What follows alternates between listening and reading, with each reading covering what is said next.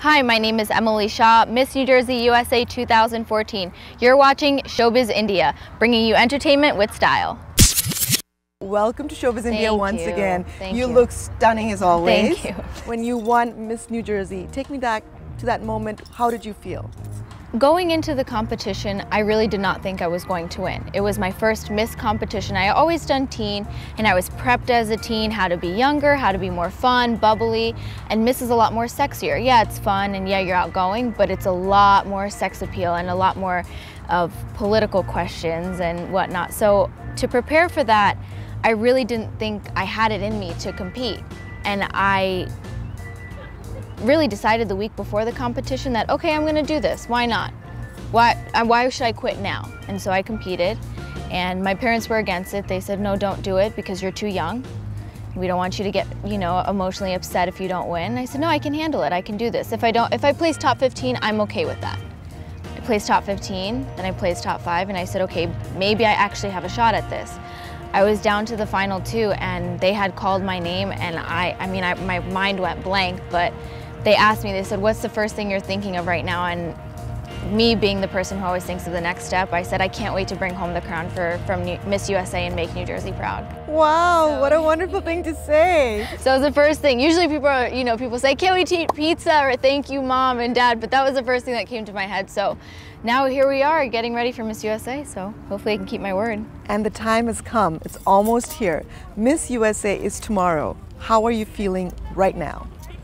I'm anxious. I'm ready to compete. I have prepared myself as much as I can. I have done everything in my community. I have gotten so ready for this moment, and I'm ready to compete. I'm ready to have that job as Miss USA. I'm just excited. New Jersey has never won, and neither has an Indian American, so I'm trying to break history here. And you sound so ready, and we wish you all the very best. Thank you. Now tell me, what does go into preparation for not only the Miss New Jersey, but now the Miss USA? What was different about it? There's so much of preparation that people, I guess they don't realize how much of a mental preparation it is. Yes, there is a physical aspect. You are on television in a bikini, on international television. So that is a lot of pressure, but you're there for 2 weeks, and you're really bonding with the girls and getting to know each other. And for girls to be around 51 or 50 other girls for 2 weeks is a lot.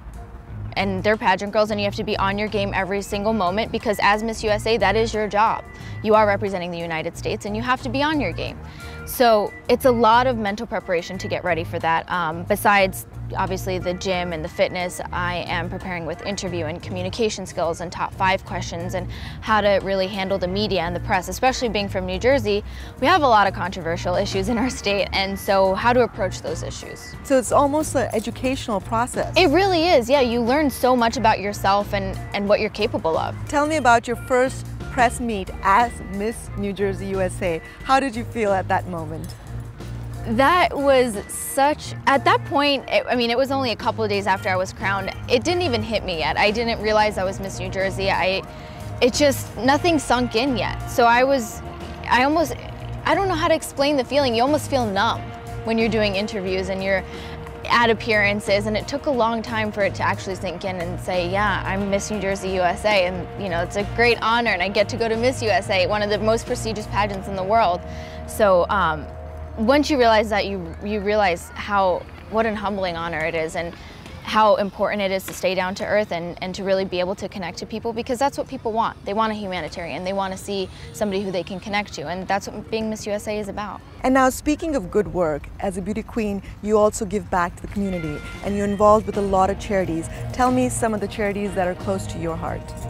Ever since the age of about 14 years old, I committed myself to the Alicia Rose Victorious Foundation, which really helps teens and young adults who are in pediatric hospitals kind of come out of their hospital environment and feel a little bit more comfortable while they're being treated. So I really work very, very closely with this foundation, and we always go to different hospitals and teen lounges that they set up with all these Wiis and iPads and things that teenagers may feel a little bit more comfortable in. And actually 2 weekends ago, I helped all these girls. I did their hair and makeup and helped them get ready for their prom that the hospital held, so that way teens can go to prom while they're being treated. That's so it was lovely. amazing. It was so amazing. They had a circus theme and all these different circus acts and the fire breathers and the popcorn stands and the little cotton candy stands. It was actually better than my prom, but Wow, well, it that was. sounds wonderful. It is. It's a great. And besides that one, I do a lot of different charity events. I mean, I've done fashion shows and I have done photo shoots and I've done a lot of promotional things just to get the word out there about charity, charity organizations. So. Now let's talk about the glamour side of being a beauty queen. What are some of your favorite memories so far when you met someone that you've only dreamt of meeting? Oh, there's been a lot of people that I see on social media, especially in the pageant industry, that I have been dying to meet. Makeup artists, directors, hairstylists, clothing designers. So I've gotten to meet a lot of people. I think one of the most memorable appearances, I would have to say, was doing the Super Bowl. It was in my home state. Luckily, I was representing that year, this year. So it was awesome. What they did, they had a media day, and so they invited me to media day, and I got to record a little segment saying, "Hi everyone, welcome to my state, the state of New Jersey. I'm Miss New Jersey USA, Emily Shah. Enjoy the game." And they played it on the first quarter of the game. So a lot of people, sometimes I'll be walking on the street or going to a restaurant, and some people say, "I recognize you," and it's in a totally different state. And I'm like, "Did you watch the Super Bowl?" Like, "Yeah, was that you?" I said, "Yeah, that was me." So. That's a really cool experience, but that was probably one of my most memorable. Aside from charity work and of course appearances, you've also been on a few movie sets. I have. So tell me about that. I have. I love my job. I am actually a personal assistant to a stunt director, and right after graduating high school, I applied for a job on Captain America, and luckily I got that.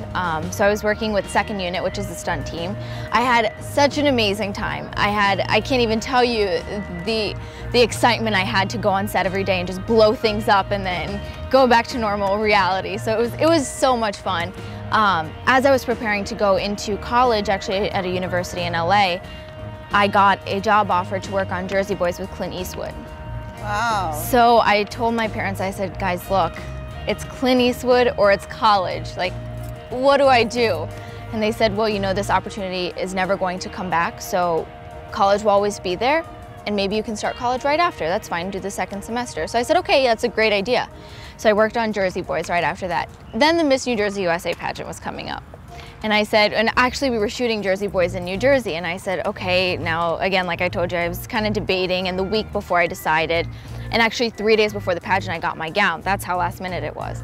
So after shooting Jersey Boys, I said, why not? I was shooting Jersey Boys, let me try out for Miss New Jersey USA.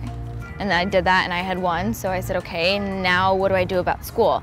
And my parents said, again, college will always be there. Have your year to reign, because I can never do this again. I can never go to any other state and try Miss California or Miss Florida or whatever and go to Miss USA. This is my only chance. So I said, okay, that's a good idea. I will fully reign my reign. After that, I got a job on a movie called Run All Night with Liam Neeson and Ed Harris, again working with Second Unit stunts. So that was pretty cool. That was shot in New York.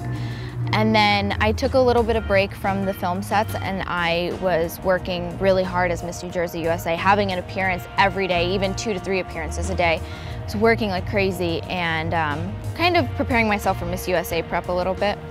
And then in March, I actually got called from the stunt director who I worked with on Captain America. And I was supposed to work with him on Fast and Furious, and because I had won Miss New Jersey, I told him, I can't commit to you fully, so I'm going to have to back out of this one.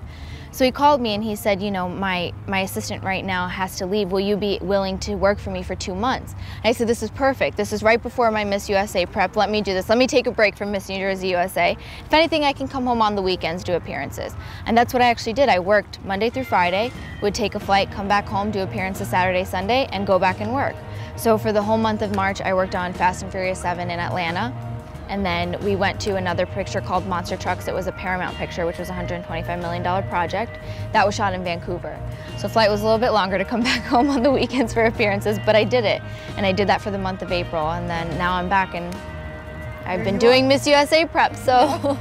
Wow, well, you're beautiful, busy young girl. Thank you. Yes, very, very busy. I absolutely love my job, though. I love being in the entertainment industry, and actually not just being an intern, actually having a job and getting a paycheck and being able to pay my bills is that, it's just, it's a great experience into adulthood. So I can just imagine. So eventually, I believe, then am I safe to presume that eventually you would like to be in the entertainment industry? Of course, yes. The reason why I have done all this work behind the camera is to learn what it's like behind the camera, so that way when I hopefully go in front of the camera, I know what I'm doing.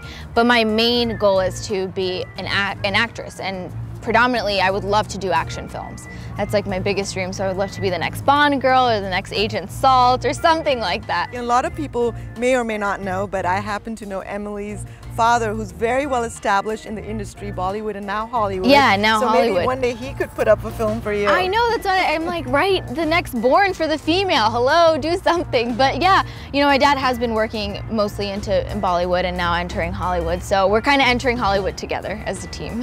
Oh, what a fantastic journey together. Yeah, it is. It's great. It's really great. And your beautiful mother is always there, the wind beneath your wings. She is. It's so funny because I don't look like her. I mean, she's completely pale skin with green eyes and reddish brown hair, and so she'll be holding my crown case behind me and all my stuff, and I'll be walking in front and, you know, kind of going to my appearance, and I always get picked up by guys.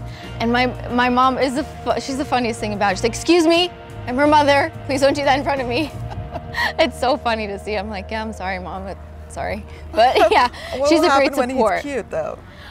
You know what, she did that to me a couple times. It's like, "Mom, you totally ruined my game right now," but it's okay. I forgive her. It was okay. I can't have public display of affection anyways with my banner on, so it's okay. It works out.